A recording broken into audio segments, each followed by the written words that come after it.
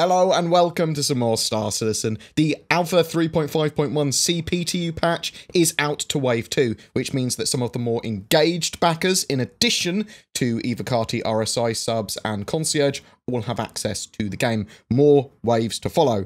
Let's look at the patch notes and the state of the PTU as it stands.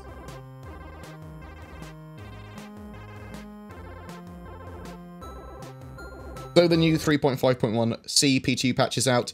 Its testing focus is ship customization, the 300 series ships, and servers despawning the players' ships, but there's a load of quality of life improvements and some of the more core things that it's also focusing on. Some new updates and bug fixes. Ship item prices have been updated to reflect changes to the item pool. They've increased thruster performance and reduced drag for the 350R. Auto land should once again work properly. Ships should no longer lose their texture and paint when destroyed.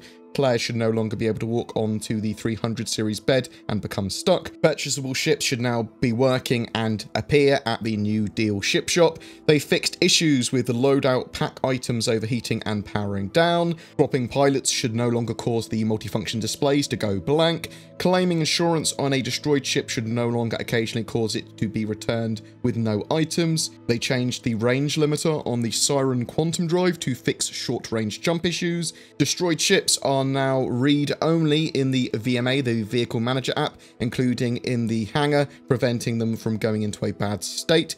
Passengers on other ships should now have their spawn location saved upon arrival at a new station.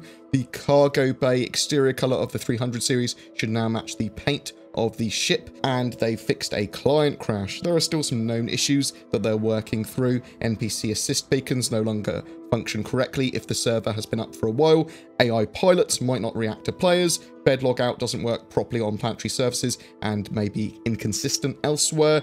Voice, chat, and facial tracking do not transmit to other players in direct calls. Ships upgraded to a 300 series currently might not be customizable properly. The customize option under my hangar does not always function. Customizations sometimes don't display properly in my hangar if the ship is in a package. CPU spikes may occur near Lawville, resulting in a stall. Leaving floor 1 elevator at Adria Falls in area 18 may instantly kill the player as well. With the customization system, more specifically, they released some patch notes for that, so there are known issues with that as well. There's no active storefront, a bug that occurs if you try and run the ship customizer without having visited the store. Customization can sometimes forcibly be applied to a ship of the same type when customizing another one, and there are missing layers on the 300i. The customization system has seen some updates. Customization items are now displayed on the order summary of the invoice. Upgraded ships can now be customized. You can now buy back a melted customized ship.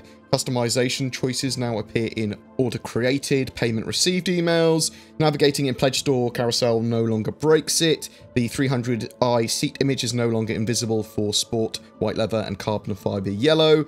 Various packages have been updated with the correct pictures. Selecting show customization detail now works properly. All images are now showing up on the 325A and 350R as well. Using the customize button from shopping carts no longer spawns an extra ship in the cart. Taxes are now appropriately applied even when buying a customization. With that customization system, looking at it, they could very easily put skins and flare items in the game, so they sort of like could be customized and added to your ship through the ship loadout manager that we already have, which supports different skins even now, and they could make it all in available in game for in-game credits. I'm hoping that they do something like that, either putting the full manufacturer customization system in-game for 3.6 or 3.7, or just those particular areas of it as aftermarket customization, maybe, again, potentially targeting for those patches. It doesn't look to me like it would take much work, but it depends on their priorities and lots of other stuff. I want to talk about some of how the patch plays and the state of the PTU at this stage. The problems with weapons deviating from where you are aiming has returned, but only occurs sometimes. In general, combat works in some areas much better, and other areas still pretty bad. So hits register on ships.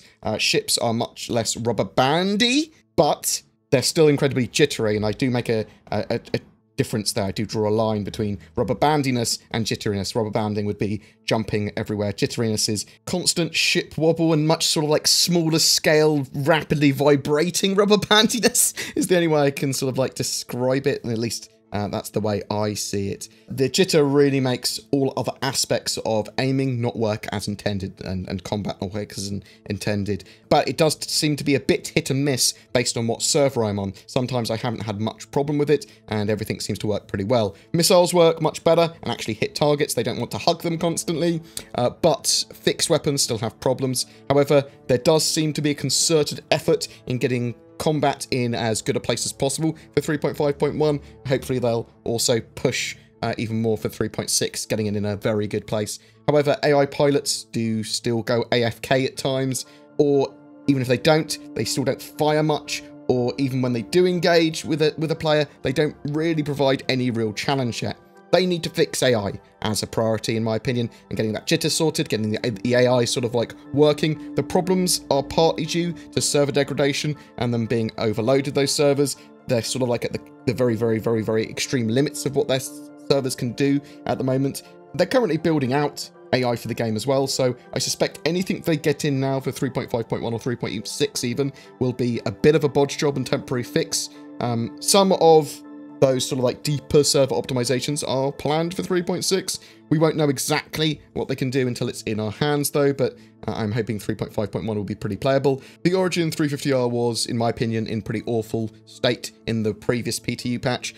Basically performing like any other 300 series, really. It's supposed to be a racer, and now they are, or at least seem to be aware that they're balancing it for being a viable racer and also useful in the persistent universe. I don't want it just to be better than all of the other 300 series, because then I'd grab a 350R and then customize it for combat or whatever I wanted it if it was just better. I want it to be different. I want it to be focused on racing, not just because of its components, but also some other changes. Otherwise, I can just customize my 300i to be the same as the 350R. Do you see what I mean?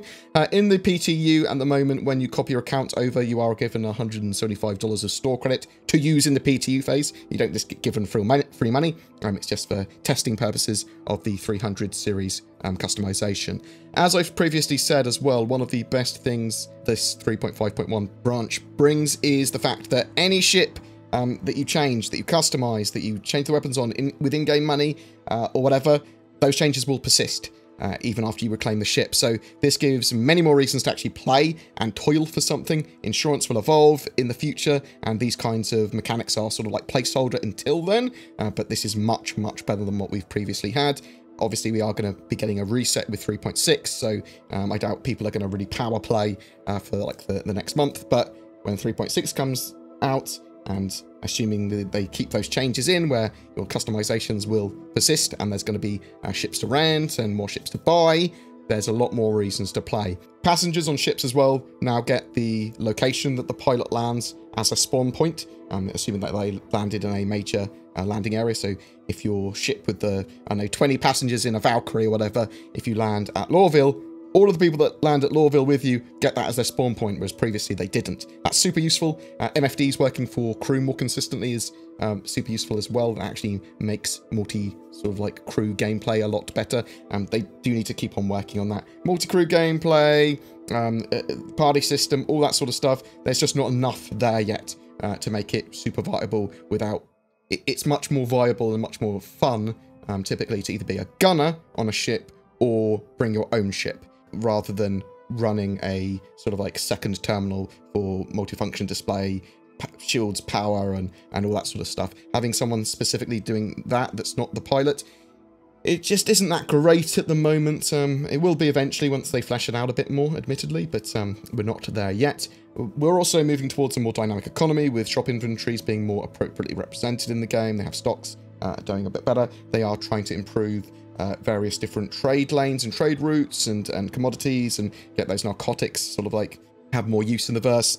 Obviously, again, that's going to be more for 3.6 with the black market and the law system, admittedly. Performance is pretty good frame rate wise though, probably the best it's ever been for me.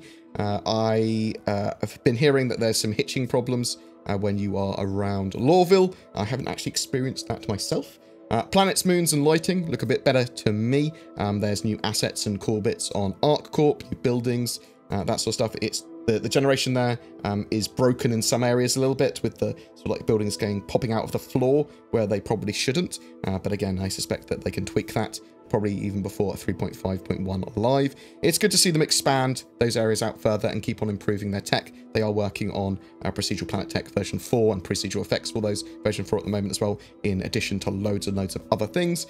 Access to missions is good. The servers are a little unstable though. I had a couple of crashes throughout maybe a 4-hour play session. Generally, there are a lot more quality of life improvements going into that 3.5.1 PTU patch than anything else.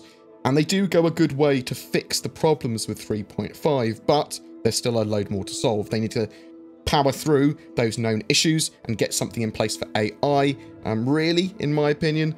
Hopefully within the next couple of days. I suspect that if they do, then we'll have a very playable 3.5.1 live for this weekend, and that will continue until we have 3.6 released, which is assumedly going to be at the end of June still, although the late release of 3.5.1 could have a knock-on effect, potentially delaying 3.6 live release, but we'll have to wait and see. But what do you think? Do you think we'll see 3.6 sort of delayed? When do you think we'll see 3.5.1? At the end of the week with the sort of like Origin celebration and the customization system, or maybe pushed back later?